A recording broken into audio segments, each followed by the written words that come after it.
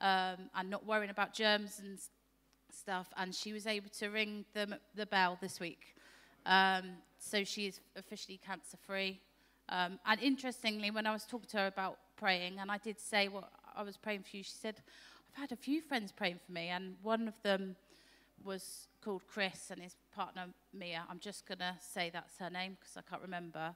And he said, I'm so glad that our prayers were answered. Lots of love, Christ, and Mia. He'd put a T on by mistake, so I thought we were laughing about that. And then she told me that her Macmillan nurse was called Faith. And I just thought there was lots of little nice things off the back of that, which, yeah. Yeah, isn't it wonderful how God works? Yeah, isn't medicine, which is God-inspired, wonderful? Yeah, and I think the thing that just blesses me so much here is we walk with our friends through their journeys. And we are just like Jesus' feet with them, aren't we? And God calls us to that this week. So I want to encourage you this week, that those Pray for Five, seek an opportunity to bring God's name in whatever nuance is right into their situation. And to just, we do it anyway, but brave on up and have an expectation that God will bring his blessing on that situation. We know that God has the power to change everything, but we can declare that too. So thank you for being brave, sharing it with your friend and with us. Thank you. Go take that one. Do you know, we're going to sing our first song if the band could come up now. And I think it's just so fitting because God is worthy of it all, isn't he? He is so worthy. Whatever our journeys look like at the moment, let's focus on Jesus Christ right now and go straight into his throne room with praise and worship and adoration for him because he is truly worthy of it all. Amen. Can you stand, guys? Thank you.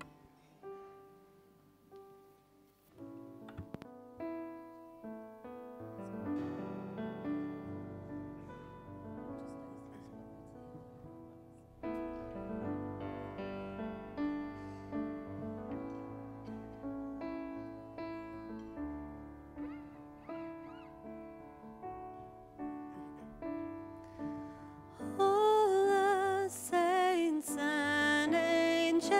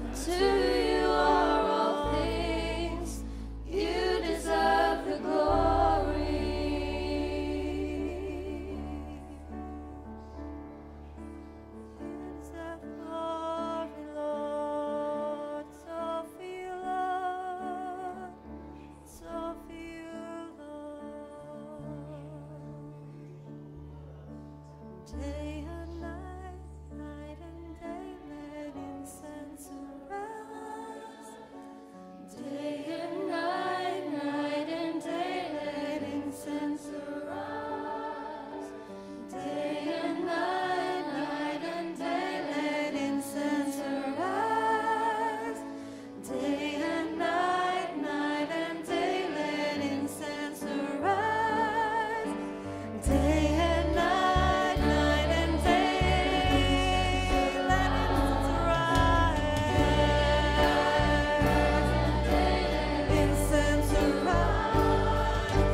Day and night, night and day, incense arise.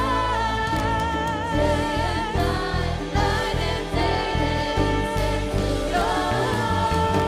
Day and night, night and day, incense arise. Day and night, night and day, incense arise.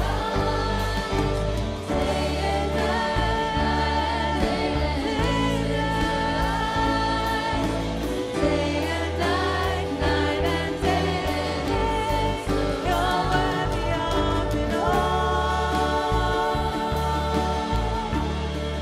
You're worthy of it all.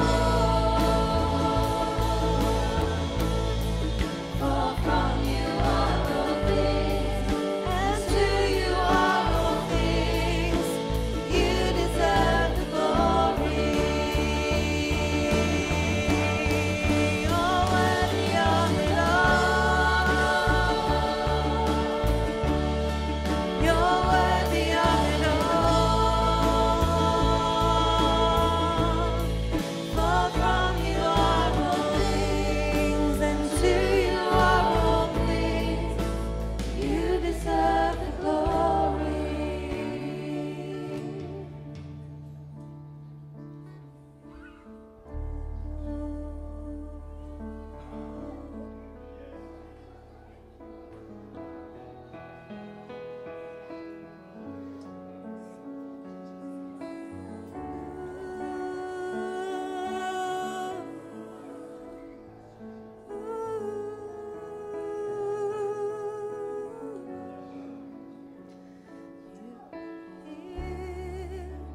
Move in our midst, I worship you. I worship you. You are here, working in this place. I worship you. I worship you. You are Waymaker, miracle worker, promise keep, light in the darkness, my God, that is who you are. Waymaker, miracle worker, promise keep, light in the darkness, my God, that is who you are. You are here, touching every heart. I worship you. I worship you. You are here.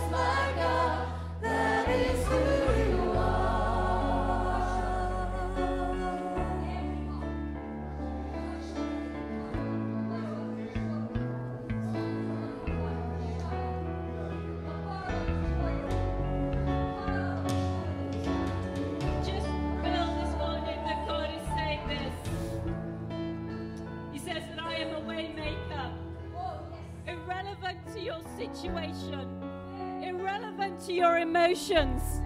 Because you see, Psalms 33 teaches us this. By the word of the Lord, the heavens were made. He's got it all. He is faithful in all he does. He will not leave you this morning. Regardless of the situation that surrounds you today, he will not leave you. He loves righteousness and justice, and the earth is full of his unfailing love. By the word of the Lord, the heavens were made, and the starry host by the breath of his mouth. He gathers the water of the seas into jars. How big is he this morning? How small is your problem? Let all the earth fear the Lord. Let all the people of the world stand in awe of him. I want to sing this once more. And I want you to sing your praises and your glories to the gods. And I want you to be humble before this mighty, awe-inspiring God. Because regardless of where we stand, he is a way maker. Amen.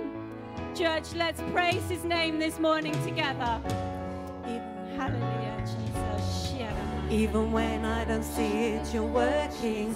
Even when I don't see it, you're working. You never stop working. You never stop, you never stop. Even when I don't see it, you're working. Even when I don't feel it, you're working. You never stop working. You never stop working. Even when I don't see it, you're working. Even when I don't feel it, you're working. You never stop working. You never stop working. That is it.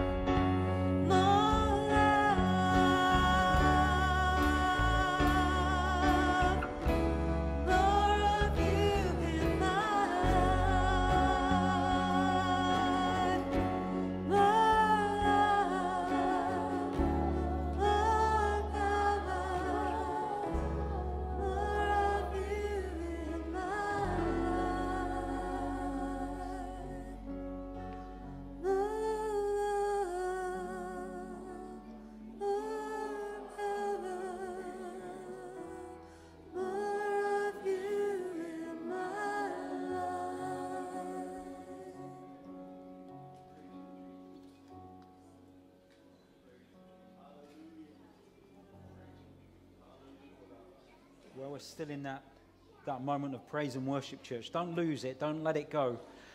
I want to encourage you. There's just a real sense this morning as a church where we're going, what we're really seeking and digging deep into God, into who Jesus is, into the Holy Spirit, and what that means for your life. And I just really feel, as Dawn has just already said, we look to God as the one who keeps us. Amen? And just as we've been singing these words and we've just been singing truth over our lives, into our lives, I'm just reminded, for some of us, no, I'm not going to say some of us, all of us need to be reminded of this, that God is Jehovah Nissi. That means He's your banner. You wave a banner of God over your life. I wave a banner of God over my life. He has defeated death. We are on the winning side, and we need to be reminded of that this morning, church. What a wonderful promise that is. Psalm 62, truly my soul finds rest in God. My salvation comes from Him. Truly He is my rock and my salvation. He is my fortress. I will never be shaken. So in these next few moments, church, let's just sing that now. I will not be shaken in this moment. If you're watching from home or you're here this morning, whatever situation you're in, Jehovah Nissi, He is your banner over your life. I will not be shaken.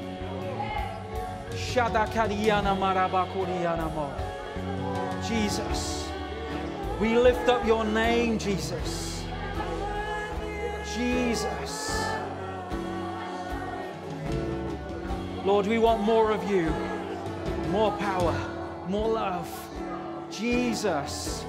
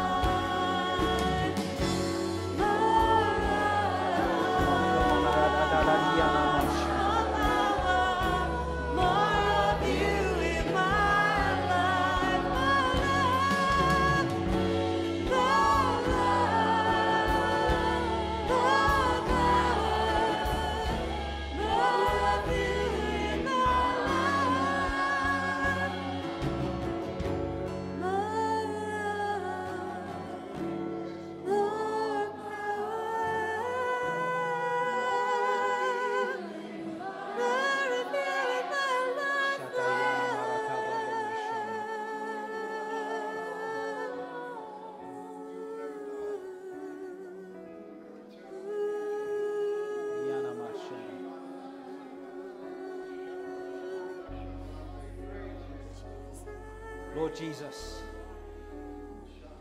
your name is the name above all names.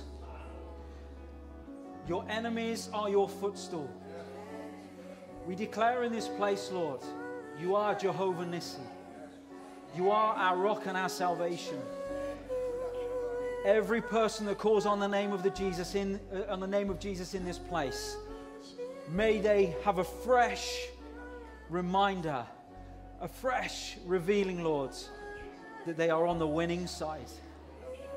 May we just wallow in that truth, Lord, this morning, that Jesus, you have defeated death, you have risen from the grave, and there is nothing that can stop you, Lord. And in these moments, Lord, we simply declare we love you, we adore you, we say you are beautiful and amazing.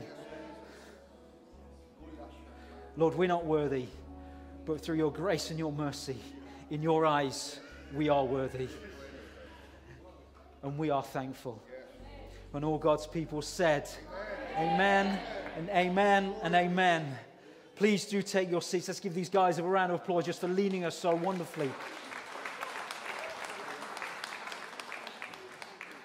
Wow.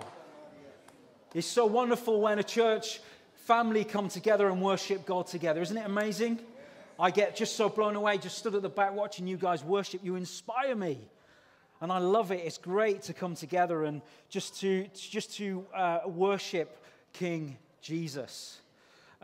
This morning, church, we are going through a series of Acts 2, verse 42 to 47.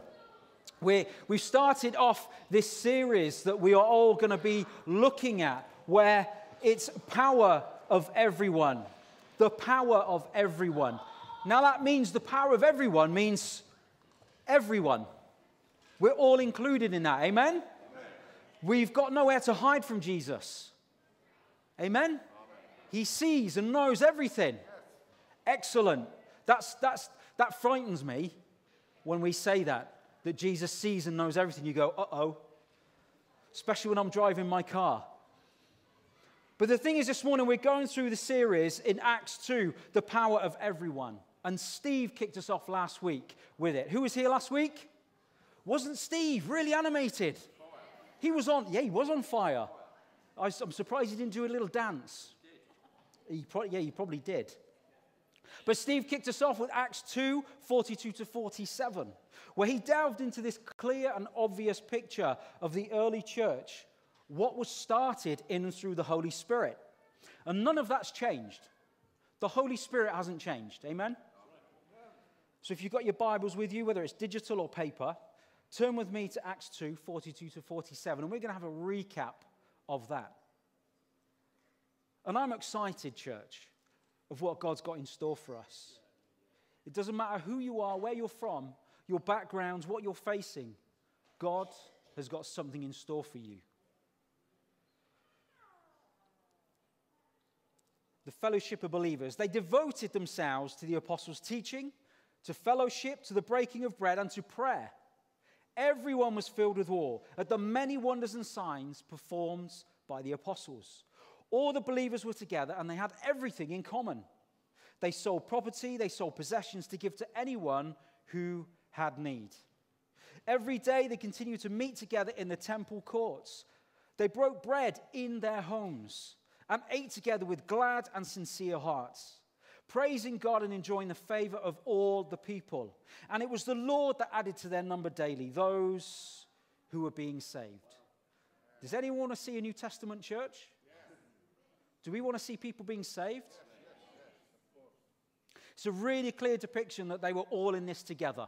Okay? Now, if you ever watched High School Musical, you'll know that there's a song called All in This Together. Maybe that's our anthem.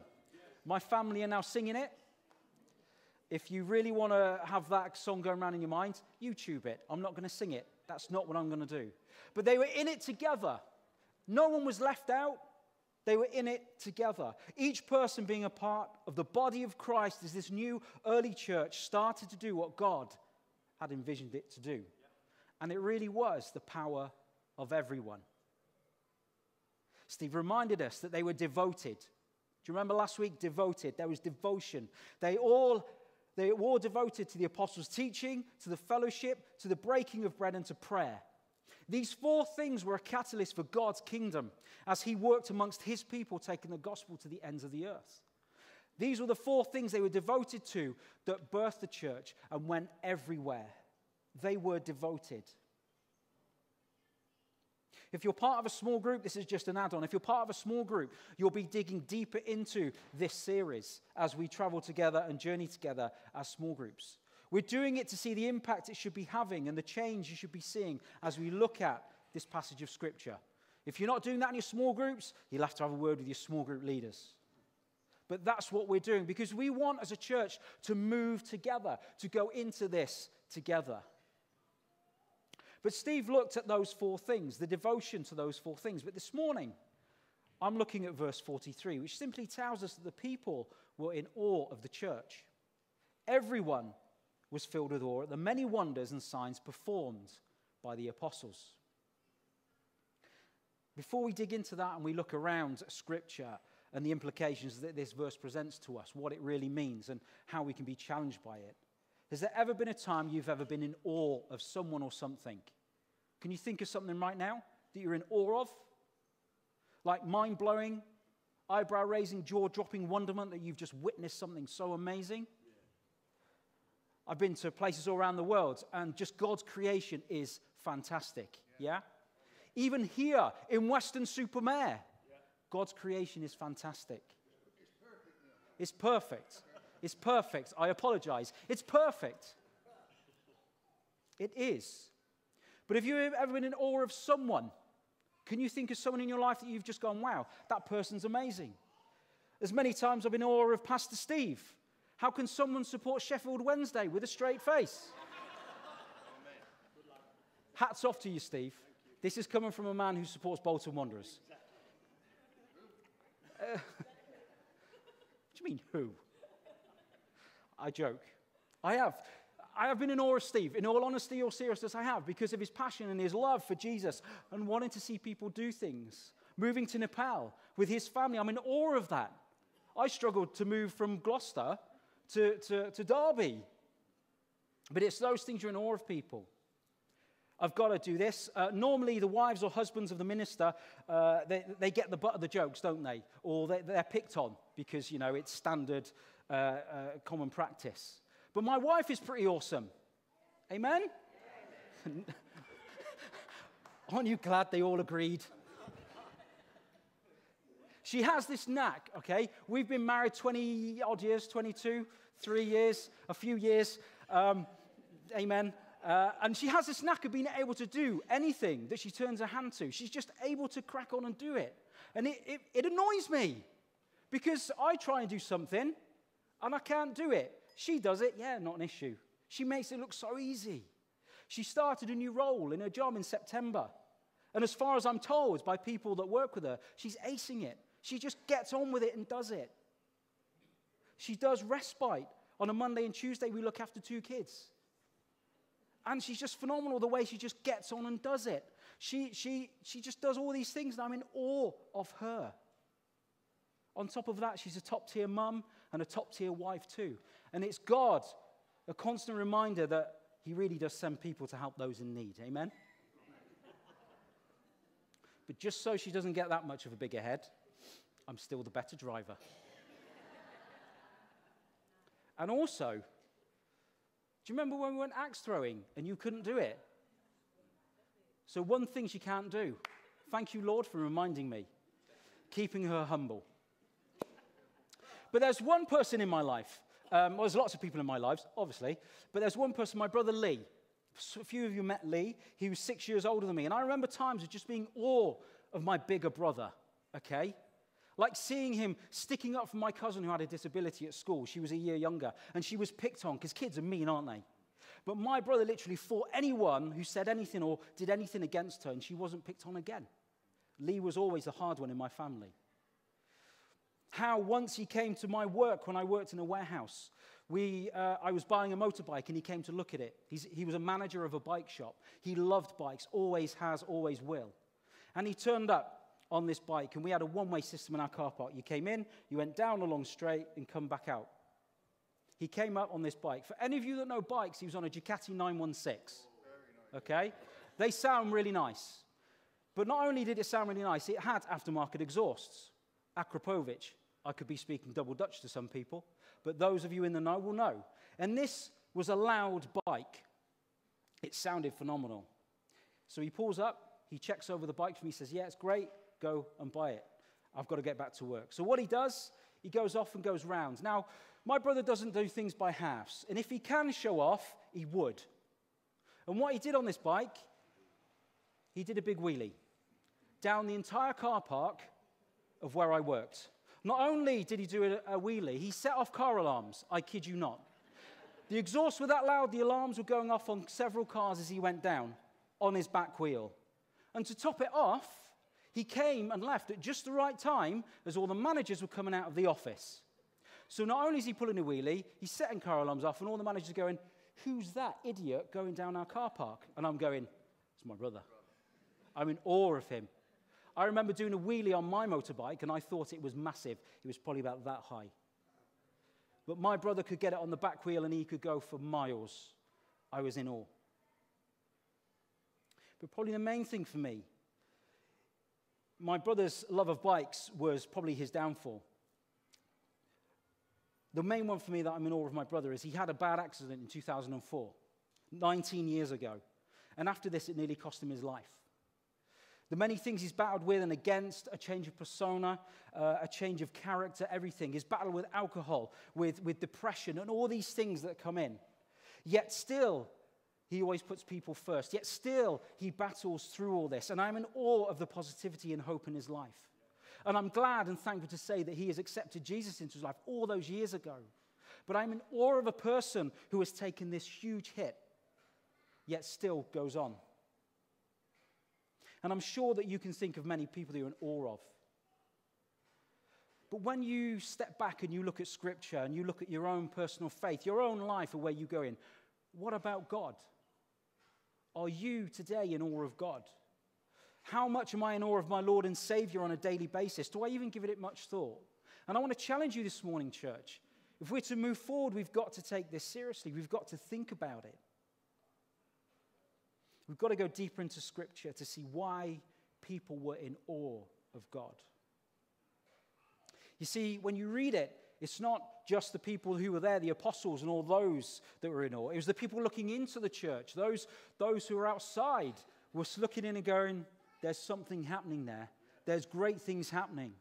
They saw wonders and signs as the Holy Spirit moved amongst the apostles. What was the key here? What was the secret sauce the apostles had? Well, it was the Holy Spirit. I mean, we have the Holy Spirit, though, don't we?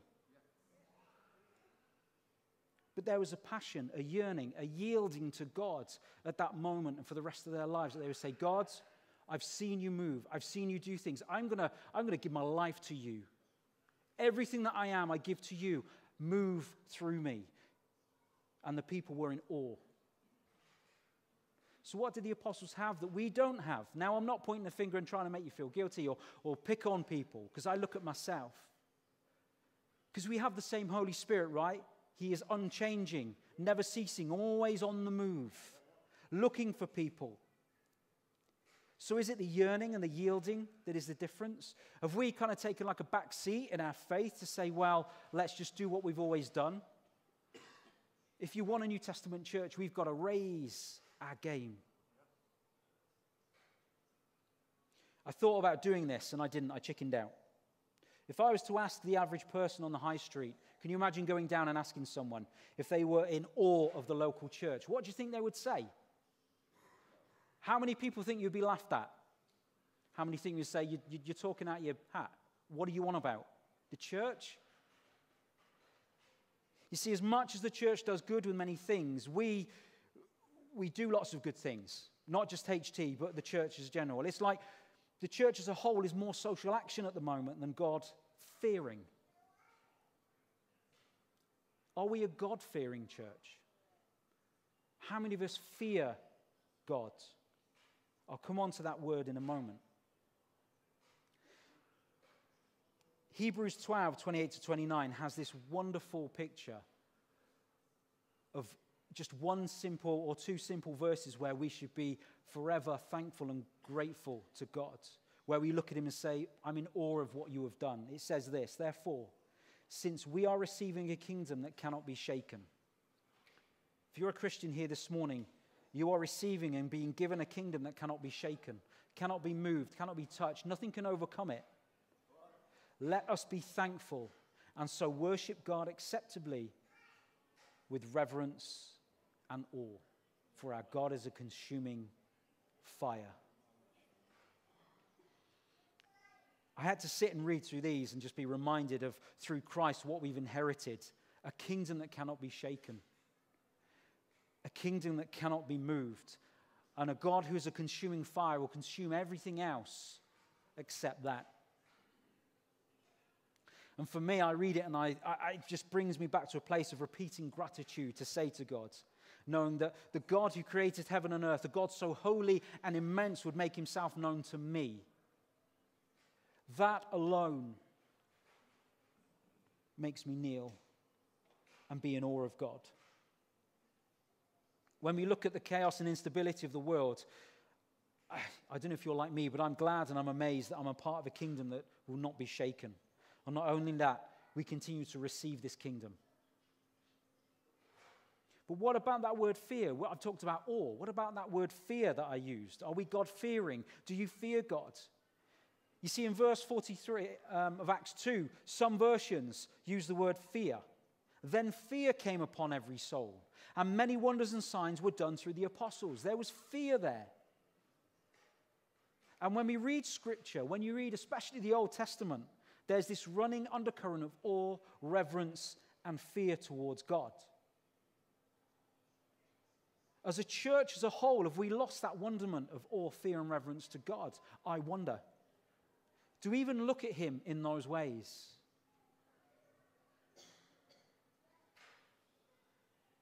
When we go back to Scripture, it's a timely reminder that awe, fear, and reverence to God is not something we are to take lightly. It's not something that we are just to look at and go, yeah, isn't that nice? Yes, I do. Because if we don't have that, if there is no fear to Almighty God, in truth and love, there's something wrong there. There's something wrong in our lives because we're not putting God where he should be. And we're going to use Scripture to guide and reveal to us why this is. And ending, hopefully, back up at Acts 2:43. See, the word fear, as if I said to you fear, has connotations towards negative things, right? It evokes a sense of danger or something unpleasant that maybe is yet to happen or will happen. You're fearful or you fear something. Yet we understand God to be a loving Father, a good God, slow to anger, full of grace and mercy. That's what Scripture tells us. So there seems to be a contradiction. Yet we have to go into Scripture to see what it really means. So if he is a good God, then why should we fear him? Well, one author writes this about C.S. Lewis. C.S. Lewis, who wrote The Lion, the Witch, and the Wardrobe. And he says this in the film, in the book, it has a conversation between two people. And it says, when Mr. Beaver tells Susan that Aslan, the ruler of Narnia, is a great lion, Susan is surprised, since she assumed Aslan was a man. She then tells Mr. Beaver, I shall feel rather nervous about meeting a lion. She asks Mr. Beaver if Aslan is safe, to which Mr. Beaver replies, safe? Who said anything about safe? Of course he isn't safe, but he's good. He's a king. See, this book is like a picture of Christ. Aslan is that Christ picture. See, I shall feel rather nervous about meeting a lion. Would you feel nervous about meeting Jesus, the Lion of Judah? But he's good. He's a king. And that gives us a picture of our King Jesus, that he is good, he is a king. For me, he is a safe refuge, a safe sanctuary. Yet being God, Almighty God, he isn't safe. And when we delve into Scripture, especially the Old Testament, God was far from safe. You see, the Old Testament is littered with passages. I love the Old Testament just because it's absolutely mad, bonkers, right? But it's littered with passages that refer to the fear of God that the Israelites had. And the Israelites saw firsthand, witnessed firsthand, were close to God. And they knew that they should be fearful of him because what he did to the enemies, he could do to them. In fact, we read, and you can go and look for yourselves, that God was to be feared. You see, the Israelites saw plagues brought upon Egypt as they were taken out of Egypt.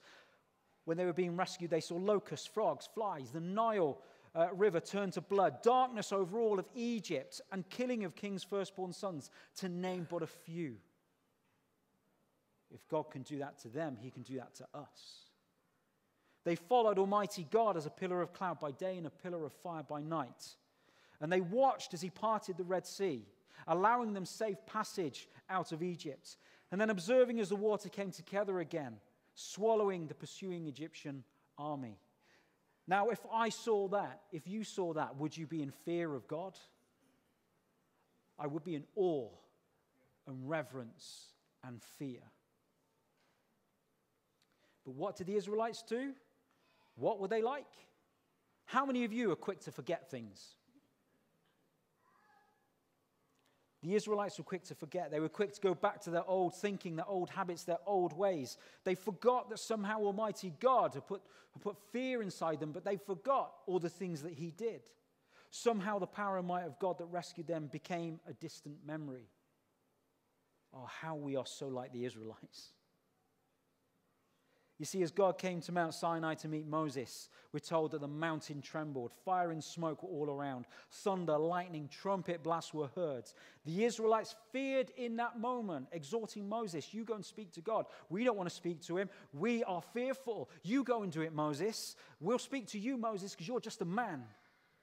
There was all reverence and fear. But did it last? Did it heck? They created an idol to worship because Moses was taking too long. It's a picture of church, isn't it? Church is taking too long, so I'll just go in. You're taking too long, so we forget Almighty God. See, one commentator explains that the Israelites were slow on the uptake of actually recognizing it was God's goodness as well. They were accustomed with the perception of God not being safe, but they struggled with believing he was good. They simply lacked the trust. Israel time and again reverted to thinking their way was better than God's way. Their own sense of goodness was better than God's goodness. You see, the other nations surrounded Israel had crafted gods of their own who were not perceived as safe. They feared punishment from their gods if they didn't do this, or they didn't step correctly, or they didn't do that. They would be punished. So they made sacrifices. They followed strict rules and traditions. But the God of Israel, the true God, the only God, was not looking for this type of fear, but a fear burst out of the knowledge of his character. Church, do you know God this morning? Do you know his character? Yes, absolutely, God is big, scary, powerful, and unlike any other God of any nation. But our God is lowly. He is humble. He is compassionate. He is loving. He is forbearing. He is personal. See, the Israelites were meant to fear their God differently than other nations. They had to believe that he was a good God. And when we acknowledge God's goodness, this is where we find that reverence and fear are rooted. We turn from our sin, we turn from our selfish ways, and we replace it with a yearning and a yielding to God in our lives. They looked on in awe at the church as signs and wonders were performed by the apostles. They saw great things because they yearned for God. They yielded their lives to him.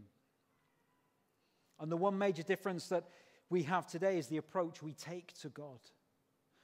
Whereas the Israelites were happy for Moses to do all the talking and they stayed at a safe distance, we have a new covenant. Amen? Yeah. There are now no limits for us in our approach to him. We can approach his throne with confidence, humbly, but with confidence. And this is a picture of the apostles in Acts 2. But can you imagine if we're in the old covenant? Steve, can you go and talk to God for us? We're too scared. We're going to sit at the back, but if you can go and speak to God, that would be great. Here's my list of things. Off you go. It doesn't work, does it? That's why God created the new covenant, where we can approach his throne with confidence at any point, at any time, throughout the day. The fear of God is not about keeping our distance, but about drawing nearer to him. It's interesting how we take our lead from Jesus when it comes to living godly lives. Jesus had everything right. All of the disciples looked at Jesus and followed his example. We now look at Jesus and we say, we want to follow your example. There's a thing, though, that Jesus did.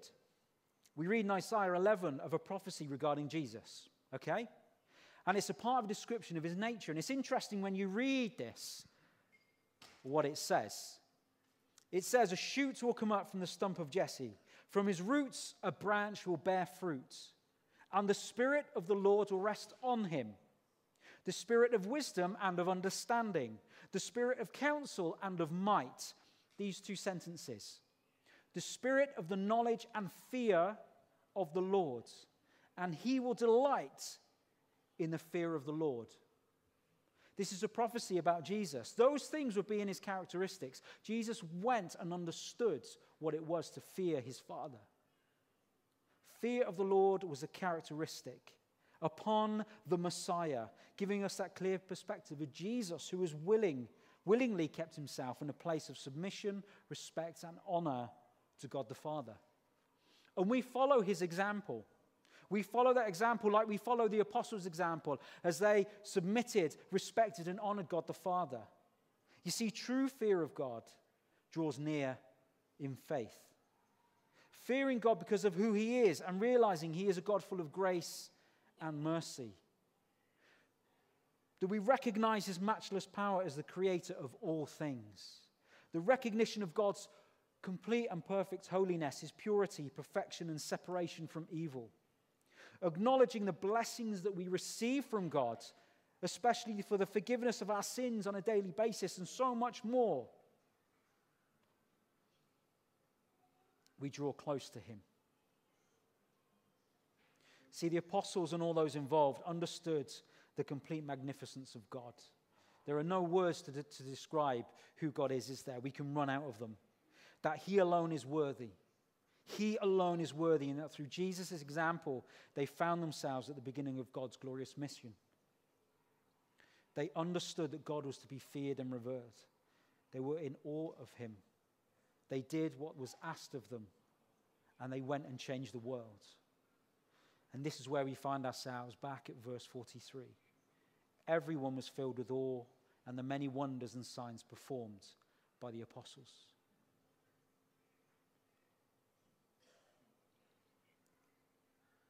We serve a God who is not to be trifled with. We serve a God who doesn't mess around. He alone has the authority and power over all things. He is the Alpha, the Omega, the beginning and the end. And when you look at it, we have the audacity not to approach him with all reverence and fear. Who do we think we are? Who do we think we are? But ultimately, we have grace and mercy that overflows. Ultimately, the follower of Jesus, for the follower of Jesus, fearing God brings us a humble confidence and an overwhelming spiritual comfort that we're in his presence. The New Testament directly links the fear of the Lord with the encouragement of the Holy Spirit. You see, for those who do not fear God, they will have little or no sense of his presence or protection.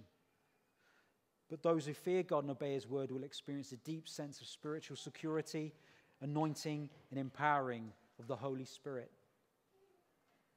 See, our love for God stems from, is tied into, and is out of that initial awe, reverence, and fear of the Lord our God.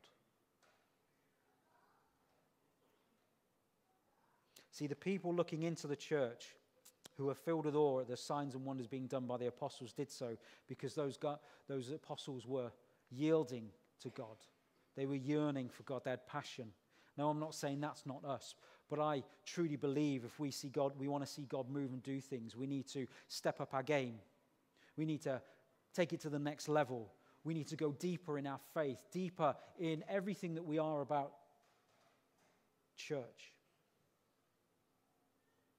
See, when we as God's church humble ourselves and express that awe, reverence, fear over him who is over all things, I truly believe that the world will sit up and take notice. I truly believe that the world, the people outside, will see a difference in you. We talk about it all the time. There's something different about you. Imagine taking that to the next level. The world will sit up and take notice of a God who has been in charge since the beginning of time. That the world will see a church who gets stuff done.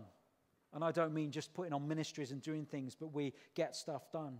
Things get sorted. Truth is allowed to be seen and heard. Signs and wonders will abound in the church. Anyone else want to see signs and wonders? Anyone? One or two? Sign up at the back. But the reason why the world sat up and took notice is because these guys were allowing the Holy Spirit to lead them. I think now is an opportunity for change as a church. Not just Holy Trinity, but the church in general. That we can now change the atmosphere, the spiritual, with the help of the Holy Spirit, young and old and everyone in between. People who come in. We have the opportunity to change. Imagine what it would look like for people out there to look in and be filled with awe. Imagine what it would look like if people were saying, something going on there. And it will be God who adds to their numbers daily. I just want to invite you to stand if you can. we're not going to sing a song. We're going to come to a close in a moment.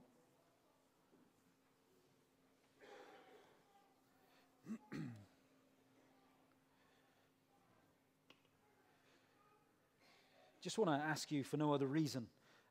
It's just a sign of just saying to the Lord, fill me. Just putting your hands up, you can put them by your waist. It's not spiritual. It's not something that we do. It's just like an outward sign of saying, Lord, do you know what? I recognize who you are. Lord, allow me to be in awe of you this morning. Allow me to revisit who you are in my life. Lord, every single day, let me get on my knees and say, Lord, the fear of you that I have brings me closer to you. It's not a fear that is negative, but a positive. It is a fear that is born out of your grace and mercy that overflows. And I pray, Lord, even as I stood at the back and watched as we worship, Lord, we have a healthy church. We have a great family here at Holy Trinity. But Lord, there's more. Not more stuff to do, not more things that we have to sign up for, but there's more of you. Lord, we want more of you. We sang the songs, more love, more grace, more mercy, more of you in our lives, Lord. And I pray if that's you this morning, you don't have to do anything. It's between you and God now. That you would say, Lord, more of you, less of me. I'm going to invite you just to pray. You can pray in silence. You can pray in your own tongue. You can pray out loud. In these moments, we invite God to say, Lord, you are welcome here. Doesn't that sound crazy? We're welcoming the creator of earth, the creator of the heavens. We're saying, Lord, you're welcome in my life. But Lord, you are so welcome. And I pray, Lord, that every person that is hearing this morning, give them ears to hear. Give them a heart that is open. Give them a soul that is ready to be refreshed by your Holy Spirit. And I ask, Lord, that this wouldn't just be a Sunday thing, but would be a Monday, a Tuesday, a Wednesday, Thursday, Friday, Saturday thing. That we would go into this world. And I pray, Lord, that we would have, like Laura came and presented earlier, Lord, people would be in awe of the church. And Lord, I know, I trust, I believe that you will add to the numbers, not just here, but across the churches of this town. In a world of chaos, in a world of darkness, may the church arise and be the light in the darkness. And Lord, we give you all the honor and all the glory, everything that is due your name. And all God's people said, amen, amen, and amen. Please do take your seats. Thank you so much for listening so well. Just got, before you all rush off and run away, just one more thing. Just to announce, Trans End Skate Park. For those of you who are maybe new or visiting, we have a skate park. Yay! Excellent. We are going down to the campus on the half term, February half term, which is the 12th to the 16th. We will be down there. There's loads of these flyers at the back. If you want to grab one, maybe give them to some friends or families. If you would like to come and volunteer for a day or for a couple of hours, come and see myself or Andy Skirm. Andy, please stand up. Give us a wave. Beautiful man. If you would like to come down and have a go, please do sign up or just come and chat to us. I'd love you to be able to pray for this. I know you do, but I'd love you just to lift your prayers for Trans End and just pray that it would be fruitful and we would see many great things. It's already creating a new buzz around town, but we used to go in the Tropicana and now we're at the campus over by Morrison's. So it's a new start, a new venture, and we're really excited for it. And there's lots of great stuff happening. So if you could do that, that would be brilliant.